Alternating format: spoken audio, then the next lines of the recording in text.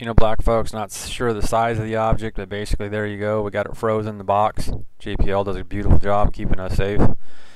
And let's take a look at the data on that. There's 3 objects at Fireball last night, and basically what I went ahead and did is this one is pretty much about the other one. Distance out might have been a little bit more, but this one was real close. Because what's in the box right there, it was close. It was only 0.076 IU away.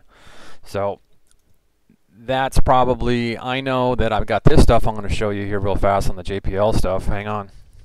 Now on the 16th today, basically Greenwich time,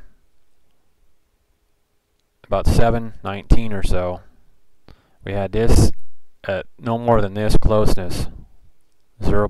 whatever IU come by us today on the 16th, and that was category 5, condition 5, and let's go to some more stuff. Okay. Now what's interesting is the closeness of this here that's going to come around again in 2013, and I'll go up to that object, but basically this would be the closest it could get, which basically ends up being like 16,000 miles. I went and did that IU for you. Okay, trust me, it's around 16,000 miles out, no more than 17,000 miles. So, and then basically we'll go up, and as you see, you got condition 5 on that. Okay, now let's go over what we had over here on the 12th, I think, or something like that. We had March 15th and whatever, and we had this close. Okay. So, and basically, I believe this is our same object. Okay. 2012 EM5. Let me go over and see if I got that wrong. Now YU62, DA14. But anyway, watch these ones because basically we had a condition 8 on this. Yeah, condition 8 right there. See, that's not good because that's close. Okay, and then that condition 8 was 014 on the 12th. Okay, and then that's the one that basically comes back around close on that data that I just gave you on the 13th of next year. Okay? So what Beano says is basically, to me, it looks like everything is safe from anything, you know, like I say, and then the meatball is way the hell out in space, you know, and it's huge. It's huge, but it's way the hell out. So this was the close data again on the 13th. I think it's going to be, or the 15th. Closest to the Earth is right there. And that's going to be in 2013, as you can see right there in that data. Okay, 1926 minutes. Okay, military time, 1900 hours, 1926 hours.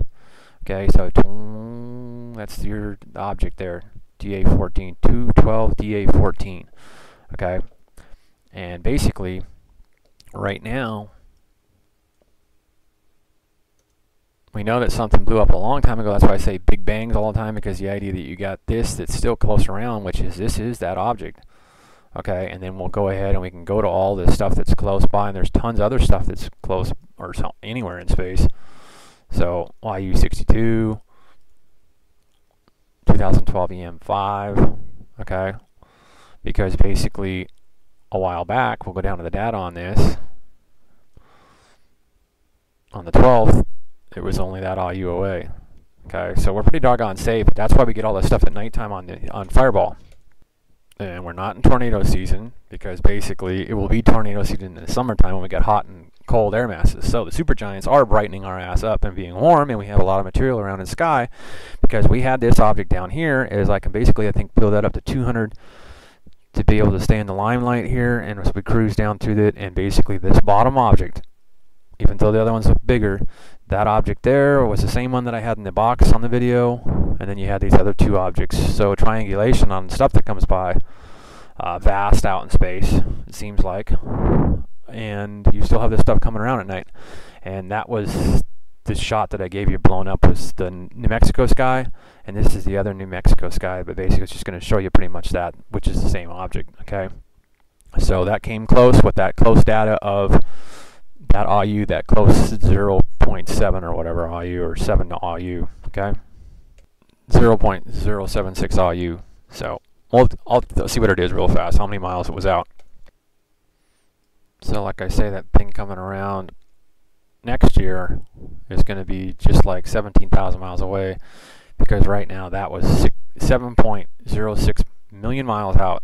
Okay, so when you get into the point zeros below IU, it's got to get down to 1 to start getting into thousands of miles. So there you go. There's your computation on that. Okay, so that was that far out. So since we've been having a little bit of difficulty with movies, we're going to give you a movie here real fast of what happens when we are going through, and basically I can just go boom. Now out in space, as you can see, that a planet can be just like that, like I originally had there, and then I think I can adjust this so basically you see that, and then you get to see the meatball too. You see that there? What the hell is that? That's the meatball. Yeah. So this shot, and then you're going to keep on seeing, we're going to play down through the shots here now. Okay, and now we'll keep going through the movie here. And basically we make a movie because they don't have a movie up right now for this, because they don't want you seeing that big huge meatball. Well, if you go huge meatball, and basically we'll go back to that. And you can go back in the movie too to see it. And then we're going to see some action, and there's the meatball. And then we'll get the next shot. And remember, this is in time, because basically what that is your year, month, 13th, and then we're going to keep, and then basically these are shots, and then different positions with the satellite, so forth and so on. Different lenses, different shots. Okay, and then we're going to get down to, because we're going to get a CME. Okay.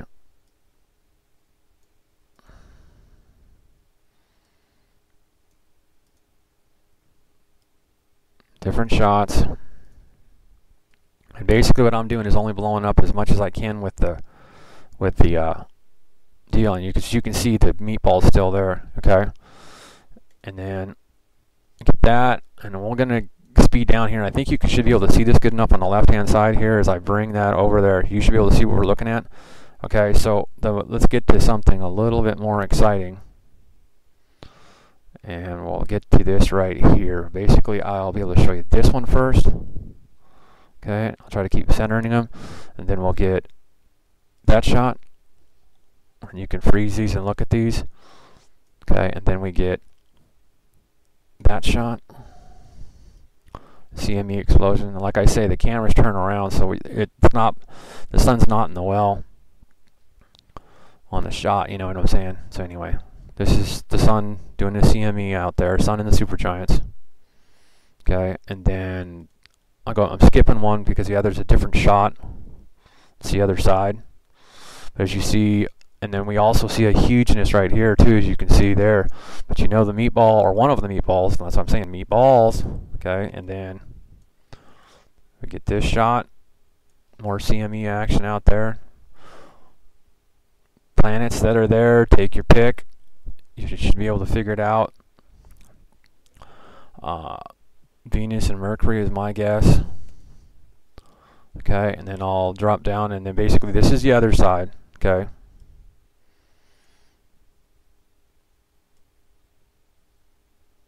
Okay, and like I'm saying, we're popping from A to B, I think. This is A. Meatball will show up there too, to the left, you're seeing it. Then you got planets back here too that are showing up from the filament action. And when I go to this one, is this, yeah, that's also A. So all these shots are getting taken off of A. Okay, and then we get the last shot. So meatball action out there, all kinds of stuff out there. A planet down there on the magneticism, way the heck down on below that. So like I say, more than likely that is Venus and Mercury. More than likely Venus and Mercury. And let's just scroll back up so you know that we're not messing with you at all, and we'll get another shot. And I think that pretty much you can see the meatball there again to the left. You can also see something there below, supergiants, sun. So some massive objects out there in space. Just cruise up through these and the meatball really doesn't go away, and we have the CMEs, and we'll just stay down here with the CMEs and the meatball because it's not going to go away. And let me see if I can blow up and go to this shot. So I open up the photo and we just pretty much go down through it, and there you go. And you can't miss the meatball to the left. There's certainly something there. It's not no filter disc or anything like that, because you've got the sun imploding over here to the right. Okay, there's the meatball to the left. And there you go. You know that CME and sun action to the right. All the way to the right I go. And we go up and down. And basically this is the one that looks like it has the most CME explosive action to it. Okay. And like I say, more than likely, it doesn't really matter, but more than likely Mercury and Venus. And also, hang on a second.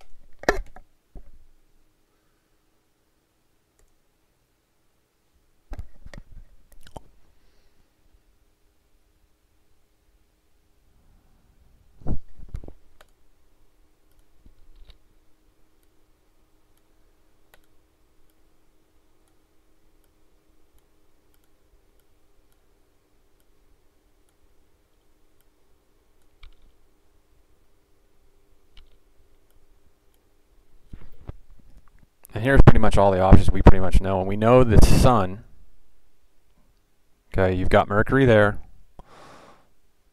And as I move up, it should change and give you what it is. We got Venus. So like I'm saying, that's pretty much more than Mercury and Venus. And then the other object is more than likely Earth out there, folks. Okay? Along with possibilities that it could be also Mars being seen. But the sun is in the well right here in the middle. Okay? Right there, dead middle.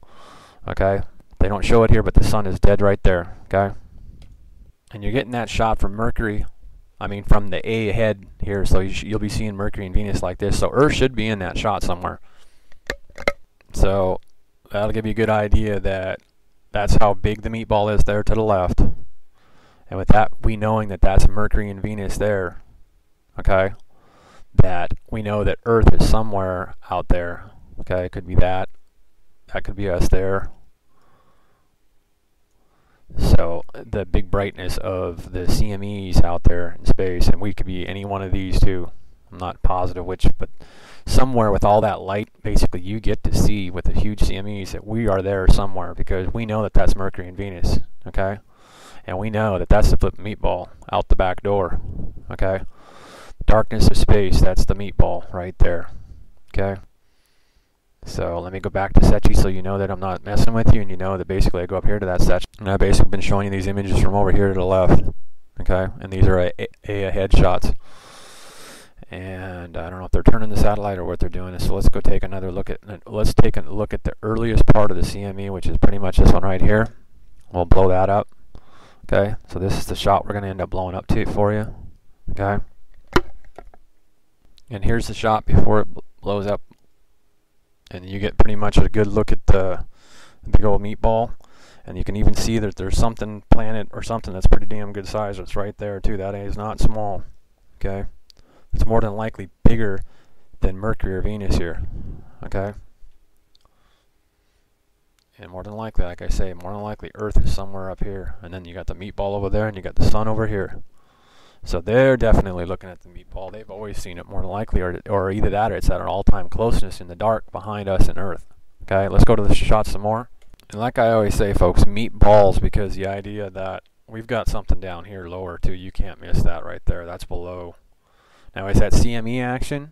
I hope so, but it sure somewhat looks like. Let's take a look. This is that shot blown up. Drop all the way down right. You see what you see. So I don't know. But this is definitely the meatball. Meatball of meatballs that we know of. Now, I am not joking. There is something that's supposed to be 747 times the size of the sun out in space somewhere. They know that there is something out there that's damn big. Okay? And if you watch my videos, go back to it.